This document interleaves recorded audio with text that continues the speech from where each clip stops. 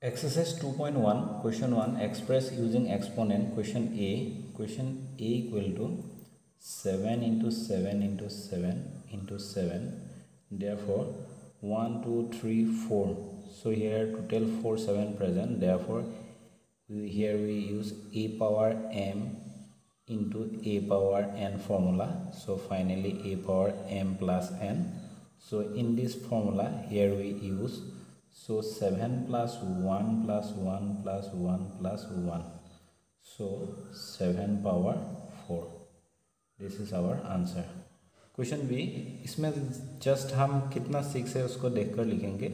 Suppose 1 2 3, इसमें 3 6 है, so power 3 आएगा. सो इसमें 6 3 मल्टीप्लाई हो रहा है, तो इसका पावर आएगा 3 पावर 6.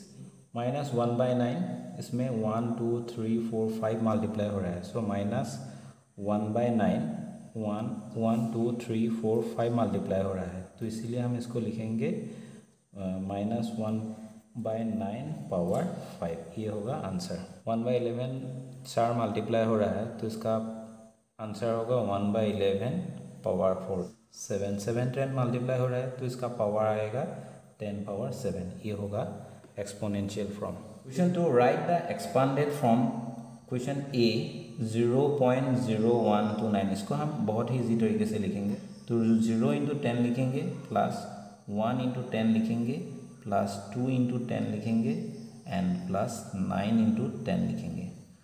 तो ये जो 0 हुआ है, 0 का जो पोजीशन है पहला पोजीशन है, तो इसलिए 1 लिखेंगे. ये 1 दूसरा पोजीशन है, यहाँ 2 लिखेंगे, यहाँ 3 लिखेंगे और यहाँ 4 लिखेंगे. लेकिन बात यह है कि डेसिमल की पीछे का जो पावर होगा वो ऑलवेज नेगेटिव होगा, तो इसको हम ऐसे नेगेटिव साइन में लिखेंगे. तो ये हो गया हमारा एक्सपांडेड फॉर्म ऑफ 0.0129. ये 6 into 10 plus 4 into 10 plus 2 into 10 plus 8 into 10 plus 3 into 10. सो ये 8 डेसिमल के बाद पहला नंबर है, पहला डिजिट है 8, सो इसमें 1 आएगा, -1. और ये दूसरा है तो -2 आएगा. और डेसिमल के पहले जो नंबर है इसको हम यूनिट प्लेस बोलते हैं, तो इसका जो वैल्यू होगा ये ऑलवेज 0 होगा. और उसके बाद 4 है तो इसका वैल्यू होगा 1 और इसका होगा 2. डेसिमल के पहले जो पावर आएगा उस पावर में हम ऑलवेज पॉजिटिव साइन यूज़ करेंगे और इधर नेगेटिव साइन यूज़ करेंगे. 7 into 10 plus 4 into 10 plus 2 into 10 plus 5 into 10. सो डेसिमल के बाद ये पहला है तो इसमें 1 आएगा, ये दूसरा है तो ये -2 आएगा. ये पहला है तो 0 आएगा, डेसिमल की ये दूसरा पोजीशन में है तो ये इसमें 1 आएगा. पहले में 0, यूनिट प्लेस में 0 आएगा और दूसरी पोजीशन में 1, तीसरी पोजीशन में 2, ऐसे होगा.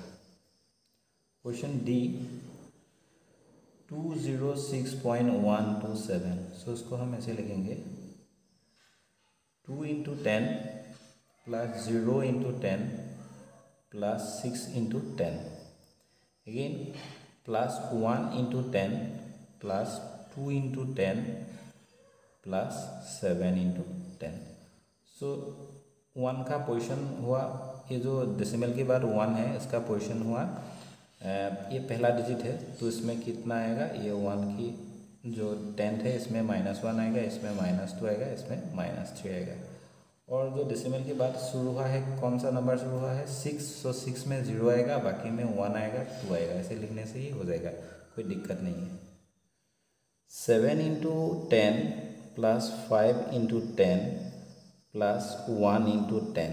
सो ये पहला नंबर, सो यहाँ 0 आएगा, इसमें 1, इसमें 2 प्लस 1 इंटू 10, सो इसमें -1 आएगा, प्लस 9 इंटू 10, सो इसमें -2 आएगा. ये होगा हमारा ई का आंसर. Question F 79.105. तो इसका आंसर होगा 7 इंटू 10 प्लस 9 इंटू 10. सो ये 0 यूनिट प्लेस है, ये सेकेंड प्लेस है, तो इसका वैल्यू होगा 1 plus 1 into 10 plus 0 into 10 plus 5 into 10. सो ये इसका जो यूनिट प्लेस है ये 10th पोजीशन में है, ये 100,000। सो इसमें होगा -1 -2 -3। क्वेश्चन एफ की बात जी 3128। सो सिर्फ इसको हम ऐसे इजी तरीके से लिखेंगे। सो 3 × 10 + 1 × 10। सो ये यूनिट प्लेस 0 1 होगा, प्लस 2 × 10 प्लस 8 × 10। सो इसमें -1 आएगा, ये -2 होगा। एच का 510789। सो इसका आंसर आएगा 0 × 10 प्लस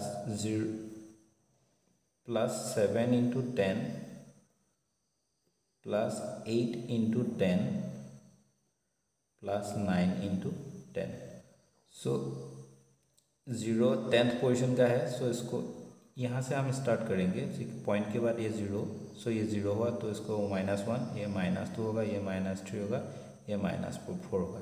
क्योंकि ये जो 9 है, 9 का पोजीशन 4 में है। सो अगर हम इधर काउंट करें तो इसको 4 मिलेगा। सपोज 1 2 3 4, 8 3 पोजीशन में है, 1 2 3। सो इसमें 3 आ गया, तो ऐसे होगा इसका answer. Question 3, form the number from the given expanded form. हम इस पार्ट को सॉल्व करेंगे क्योंकि ये डेसिमल के पीछे का नंबर डिजिट है। तो अगर हम देखें 5 × 1/10, इसका मतलब है 5 × 10⁻⁻1। अगर हम इसको देखें तो ये हो गया 7 × 10⁻3। सो इसको हम ऐसे लिख सकते थे 7 × 10⁻3। सो ये हो गया 7 × 10⁻3 और -1। तो इसमें और एक डिजिट है, वो डिजिट कौन सा है? वो डिजिट है 0 × 10⁻2। इसका वैल्यू आएगा 0। सो फाइनली वैल्यू होगा ये 0 और ये यहाँ पे आएगा 5 और यहाँ से आएगा 7। सो 507 ये जो नंबर है ये डेसिमल के बाद का नंबर है। तो पहले का नंबर कौन सा है, इसको हम यहाँ फाइंड करेंगे। 0 मिलेगा तब हमको ये पता चल जाएगा कि ये डेसिमल की जो आगे का नंबर है यहाँ से शुरू हो गया है। तो हम इसको ऐसे लिखेंगे 7, ये हो गया 1, 0 के बाद 1 आना चाहिए। ये 0 का पार्ट पहले लिखेंगे तो इसमें 7 है। नेक्स्ट 1 का पार्ट लिखेंगे, 1 में 10⁻1 में 1 है। और नेक्स्ट ये 2 का पार्ट लिखेंगे, 2 का पार्ट में है 6, तो यहाँ लिखेंगे। और ये जो डेसिमल का पार्ट हमने निकाला है इसको उसके बाद ऐड करेंगे। सपोज 507, तो इसमें पॉइंट आएगा, ये होगा द नंबर। ये अभी हम इस पार्ट को सॉल्व करेंगे। सपोज 3 × 1/10 का मतलब है 3 × 10⁻1। यहाँ आएगा 4 × 10⁻2 होगा। ये 10⁻4 का मतलब है 6 × 10⁻4 और यहाँ का मतलब है 3 × 10⁻5। सो इसमें 10 पावर जो 3 है -3 है, ये पार्ट मिसिंग। इसमें जो 10⁻3 है ये पार्ट मिसिंग है। सो जिस पार्ट में मिसिंग होगा उस पार्ट में हम 0 लिखेंगे। 4 0 और ये आएगा 6 इधर और ये 3 इधर आएगा। ये जो नंबर निकल के आया ये डेसिमल के बाद का नंबर है, क्योंकि डेसिमल के बाद में ही 1/10 ये स्टार्ट होता है। तो इसीलिए हम लिखेंगे 0.340063। ये होगा हमारा आंसर। को हम पहले सोल्व करेंगे क्योंकि इस पार्ट ये डेसिमल के बाद का नंबर है। तो ये 3 × 1/10²। सो इसको हम ऐसे भी लिख सकते थे 3 × 10⁻2 और इस पार्ट को हम ऐसे लिख सकते थे 4 × 10⁻3। ये 2 हो गया, ये 3 हो गया। तो इसमें मिसिंग क्या है? 10⁻1 मिसिंग है। तो जो पार्ट मिसिंग होगा उस पार्ट में हम 0 पुट करेंगे। सो 0.03 और ये हो गया 4। ये हो गया डेसिमल के बाद का नंबर। अभी हम इस पार्ट को सॉल्व करेंगे। ये डेसिमल का पहले वाला पार्ट है, डेसिमल का आगे में जो रहता है उसी पार्ट है। इस पार्ट में कितना वैल्यू आएगा? सपोज 9 × 10⁻3। सो 10⁻3 मतलब 9 के साथ 3 0 जब हम लगा देंगे तो इसका वैल्यू इससे बराबर हो जाएगा। सो 9000, ये होगा उसका आंसर। ए 3/5 पावर -3। अगर x/y पावर -p है तो उसको हम ऐसे लिख सकते थे y/x, ये पावर पॉजिटिव हो जाएगा। जब हम इसको उल्टा करके लिखेंगे तो पावर पॉजिटिव में आएगा। इसके बाद हम ये लिख सकते थे y पावर p और x पावर p। सो इस ये जो फॉर्म है उसी फॉर्म के साथ हम इस प्रॉब्लम को सॉल्व करेंगे। सो उसको हम पहले लिखेंगे 5 को ऊपर लिखेंगे, 3 को नीचे लिखेंगे, उसके बाद ये पावर पॉजिटिव में लिखेंगे। सो 5 पावर, इसका मतलब है ये 3 इसके साथ भी पावर हो रहा है और इसके साथ भी पावर हो रहा है। सो 5 पावर 3 का मतलब 5 इंटू 5 इंटू 5 और 3 पावर 3 का मतलब 3 इंटू 3 इंटू 3। सो 5 5 जा 25, 25 इंटू 5 इक्वल टू 125। अगेन 3 3 जा 9, 9 3 जा 27। ये होगा आंसर। और -5, सो इसको हम ऐसे लिख सकते हैं 2/1 पावर 5 पॉजिटिव में आएगा क्योंकि इसको डेनोमिनेटर जब न्यूमरेटर जगह में और न्यूमरेटर जब डेनोमिनेटर की प्लेस में आएगा तो इसका पावर पॉजिटिव हो जाएगा। अगेन नेक्स्ट स्टेप में हम इसको ऐसे लिखेंगे 2 पावर 5। 2 पावर 5 का मतलब है 2 इंटू 2 इंटू 2 इंटू 2 इंटू 2। सो जब 2 2 जा 4, 4 2 जा 8, 8 2 जा 16, 16 2 जा 32। जब हम इसको मल्टीप्लाई करेंगे तो इसका आंसर आएगा ये 30। 2/7 पावर -2। सो 7/2 लिखेंगे, स्क्वायर करेंगे तो 7 इंटू 7 आएगा। नेक्स्ट स्टेप में 7 स्क्वायर बाय 2 स्क्वायर होगा और नेक्स्ट 7 इंटू 7 आएगा और 2 इंटू 2 होगा। सो 7 7 जा 49, 2 2 जा 4। ये होगा आंसर पॉजिटिव 3। सो उसको हम ऐसे लिखेंगे 4 - 3 पावर 11 3। सो इसका एक्सपांडेड फॉर्म ऐसा होगा -4 into -4 into -4 divided by 11 into 11 into 11। Minus into minus equal two plus, plus into minus equal to minus. सो 4 4 जा 16, 16 इंटू 4 इक्वल टू 64। जब हम इसको मल्टीप्लाई करेंगे तो इसका वैल्यू आएगा 131। 4e -6/7 whole power -3। सो हम इसको ऐसे लिख सकते हैं कि 7/6 पावर 3। सो 7 पावर 3 6 पावर 3। सो 7 पावर 3 का मतलब 7 इंटू 7 इंटू 7 होगा। 6 पावर 3 का मतलब 6 इंटू 6 इंटू 6 होगा। जब इसको मल्टीप्लाई करेंगे तो इसका वैल्यू आएगा 216 और एंड जब इसको मल्टीप्लाई करेंगे इसका वैल्यू आएगा 343। ये होगा आंसर। सो पहले इसको लिखेंगे 3 स्क्वायर 7 स्क्वायर।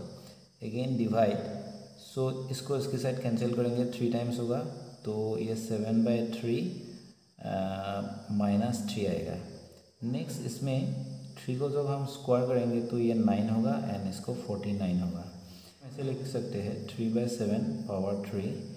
सो 9/49 डिवाइड 3 स्क्वायर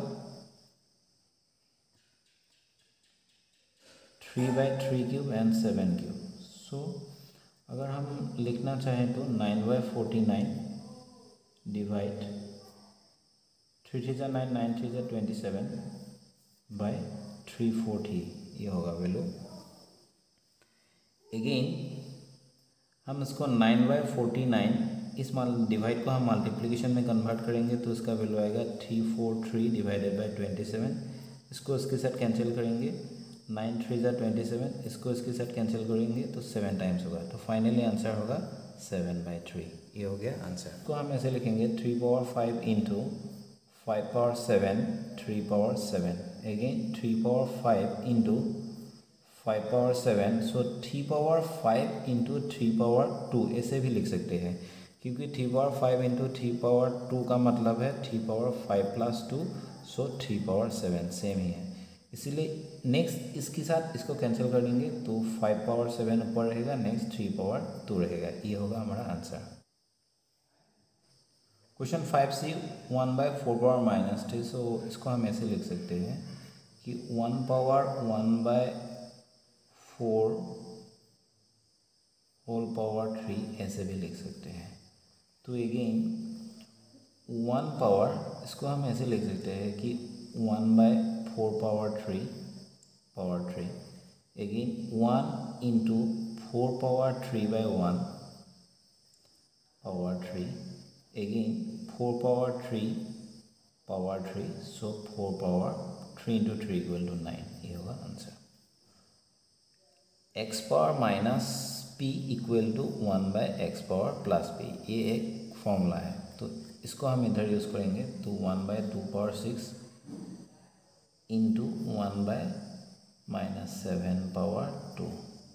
जब इन दोनों का मल्टीप्लाई होगा तो इसमें ऊपर 1 होगा, 2 पावर 6 इंटू 7 पावर 2, ये आएगा आंसर। ये 7 पावर 2 क्यों आया? क्योंकि यहाँ इधर हमको पॉजिटिव एक्सपोनेंट लिखने के लिए बोला है, तो इसको हम ऐसे लिखा है। इसका मतलब हम ऐसे भी निकाल सकते हैं। सो -7 होल स्क्वायर का मतलब -7 इंटू -7, सो +49 हो गया। सो 49 का हम कैसे लिख सकते हैं? 7 स्क्वायर ऐसे भी लिख सकते हैं, तो इसीलिए इसको हम इधर ऐसे लिखा। इसको ऐसे भी लिख सकते हैं, कोई दिक्कत नहीं। क्वेश्चन ई सॉल्यूशन। सो इसमें 2 पावर -7, इसमें डिवाइड है, बेस सेम है, तो हम इसको ऐसे लिख सकते हैं -9। ये फॉर्मूला हम यूज़ कर सकते हैं इधर, इंटू 2 पावर -4। सो 2 power -7 minus became +9 into 2 power -4। सो 2 पावर इसमें कितने क्या होगा? 2 होगा, तो 2 पावर -4 होगा। सो बेस सेम है, सो 2 पावर 2 प्लस -4 ये आएगा। सो 2 पावर, ये आंसर होगा माइनस। तो हम ऐसे भी लिख सकते हैं 2 पावर -2, इसका मतलब है 1/2 स्क्वायर। और हम इसको ऐसे भी लिख सकते हैं कि 1/2 होल स्क्वायर -3। सो इस क्वेश्चन में बेस अलग अलग है लेकिन पावर सेम है। सो a power m into B power m equal to a into B power m। सो इसी फॉर्मूला को हम इधर यूज़ करेंगे, तो इसमें आएगा 6 इंटू -5 पावर -3। सो इसका वैल्यू आएगा 5 6 = 30, सो -30 हो गया। सो -30 पावर 3। सो इसको हम ऐसे लिख सकते हैं 1/-30 पावर 3। इसको अगर हम चाहें तो ऐसे भी लिख सकते हैं -1/30 पावर 3। ये होगा आंसर।